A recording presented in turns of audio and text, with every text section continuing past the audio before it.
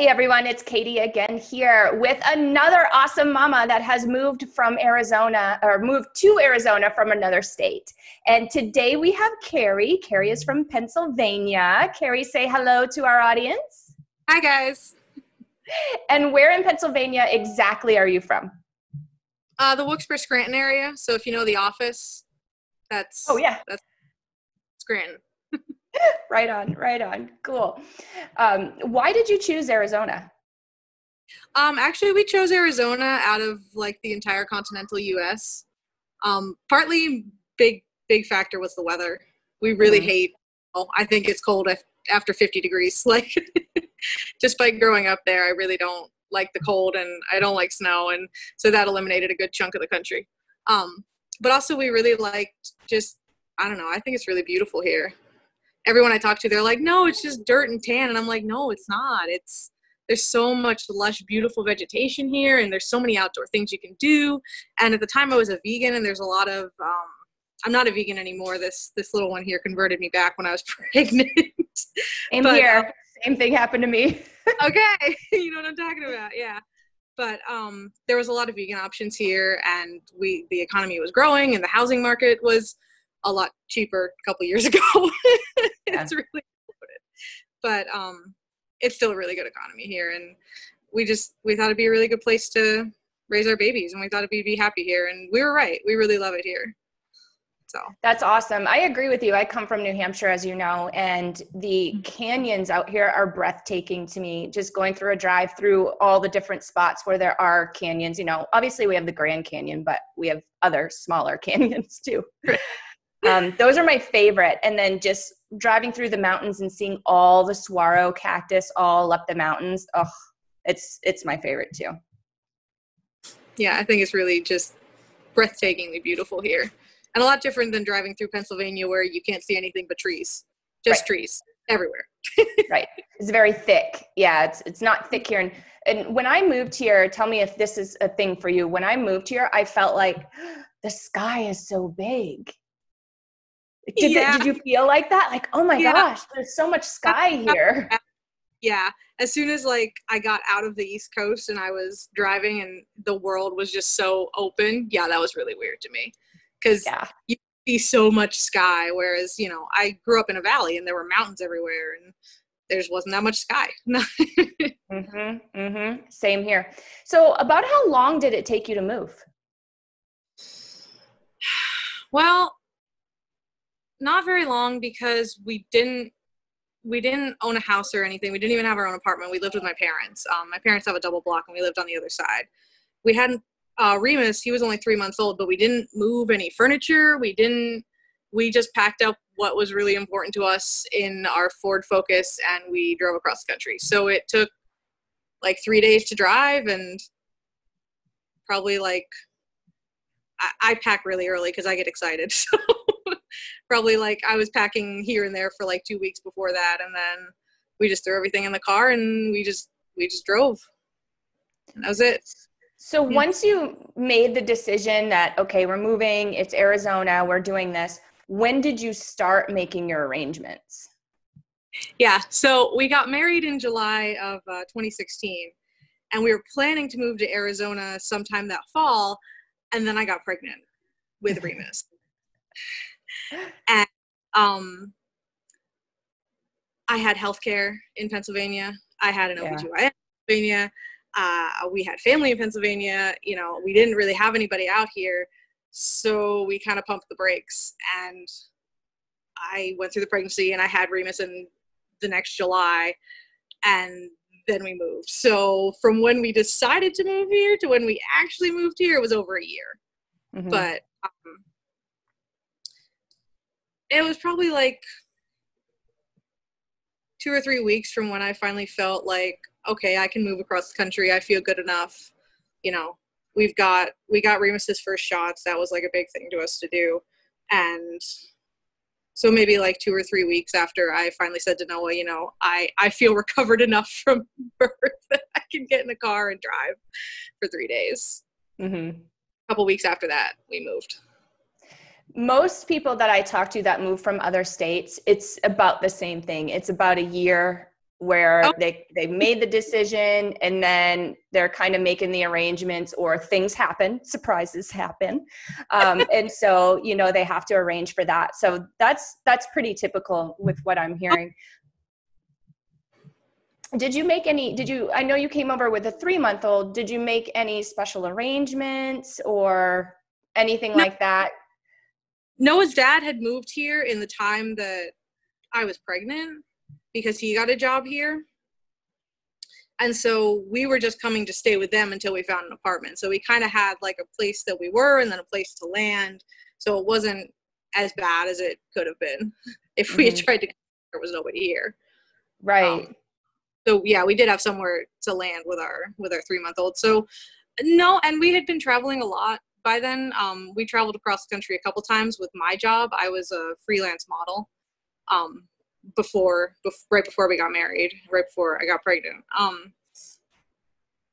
So we were kind of used to just getting in the car and driving, and we would stay at Airbnbs, or we would camp, or we would, you know, we did a lot of different stuff like that. So we were very used to just getting in the car and driving across the country.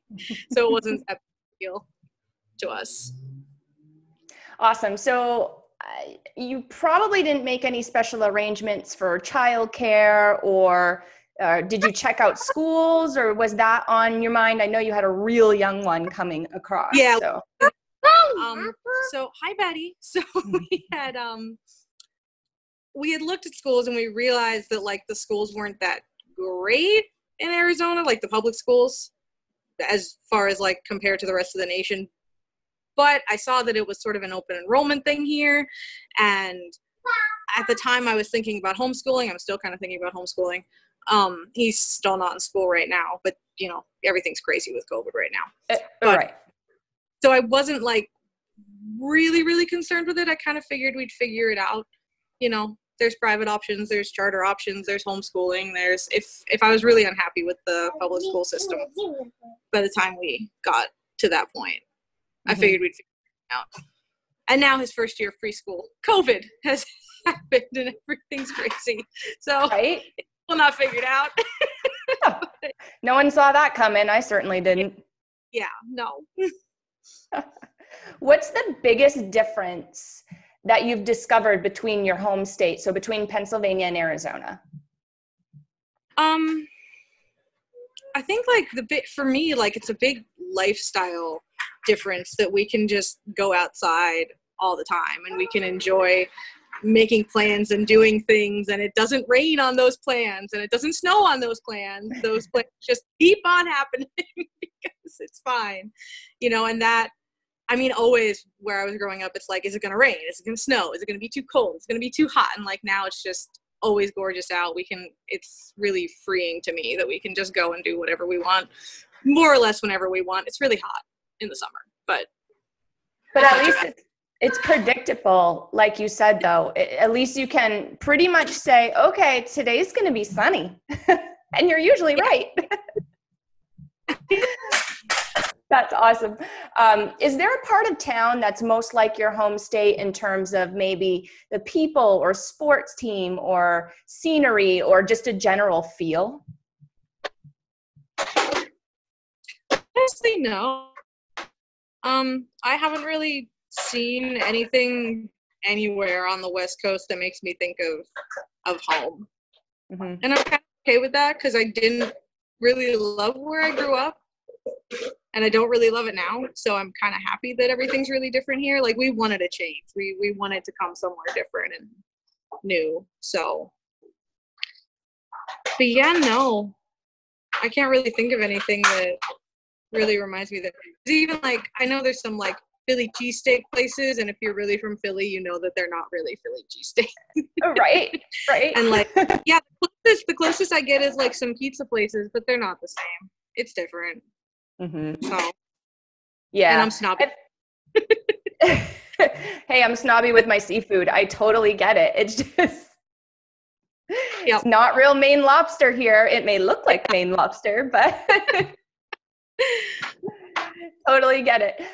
What do you wish you knew before you moved here that you know now?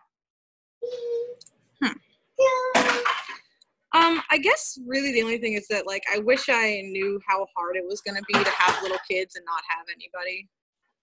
Like, he was only 3 months old.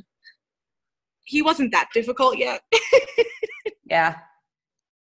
And as much as, like, I was ready to come out here and I don't want to go back to Pennsylvania, I don't want to live there. There have definitely been times where I've been like, why don't we have anybody out here? You know, I wish I knew how hard it was to do it without a support system, without having anybody in person to call and be like, I can't do this, I need help. Or just the car, like we've always had one car. So if something goes wrong with the car, everything's wrong. Like, we can't go anywhere, you know? Right. Or we had this really freak accident with our sink, and it ended up getting moldy. We didn't have anywhere to go.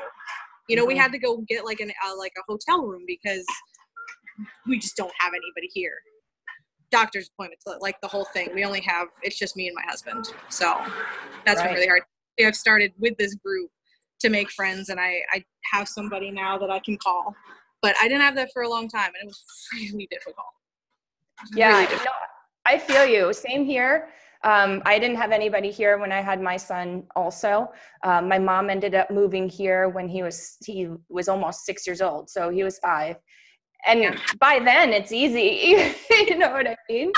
So I totally get it.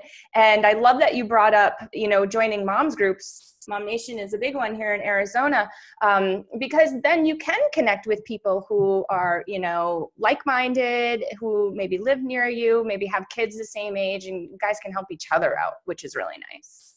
Yeah, it was especially hard when I was pregnant with Nico, and he kind of gave us a good scare when I was like 37 weeks pregnant that I was going into labor, and my mom was planning on coming out here when I was like 39 weeks. But she wasn't here yet, and there was nobody else and nobody to stay with our son, our older son. And like, we had people getting on planes trying to get here to help us because it was looking like I wasn't leaving the hospital. I was having a baby, and there was nobody to be with Remus. It was not a good time. Wow. Yeah, that's stressful. And that's not the kind of stress you need at that moment. No. Thankfully, he wasn't ready, and my mom got here and everything ended up okay. And you know, I had him it was like, I was almost 40 weeks, so it was like 2 weeks later. But yeah, that could have been a lot worse if they didn't let me go home. Yeah. One of my husband's work friends that we didn't really know that well, we just were kind of like, can we just drop our son off, because we don't know what to do. I might be going into labor and like, we don't have anybody yet. So babies don't like plans. Yeah, no, they don't care about plans at all.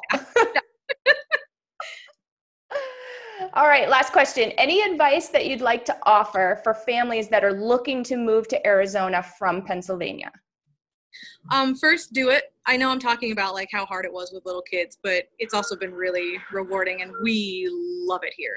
I don't think I've met somebody who moved here that didn't end up loving it here. Just personally, I'm sure there are people who decide not to stay, but it's really an amazing place to live. It's really an amazing place for families. That's the one really big thing here. Like, there's all these places to go, and there's all these activities to do, and it's super family friendly. There's so many other families here, and I know it's not like that back where I'm from. You know, we don't have the Idea Museum and the Children's Museum and all the parks and all the outdoor recreation and, like, you know, giggles, like the indoor play places. I don't think those exist in Pennsylvania. At least I never knew they were there. Yeah, same in New Hampshire. Yeah. So just that alone is enough for me to have moved here and stay here. And I didn't even know that stuff was here when we moved.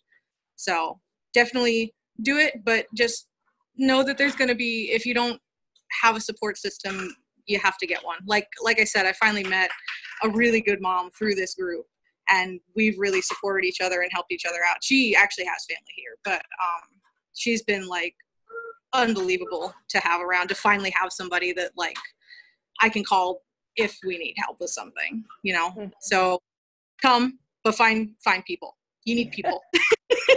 Well, that's awesome though, because on a social level, like once we have kids, like kids are our life, right? So our social lives go out the door. So it's nice that you were able to connect with somebody and you get that like adult interaction too. Like, oh my gosh, another adult to speak to, sweet. Yeah, Yeah, and she parents a lot like me, and she has a 3-year-old too. So our schedules have meshed really well. So it's really good to have her. Awesome. Awesome, Keri. Well, thank you so much for spending time with me today. Yeah, thank you. All right. Bye. Bye.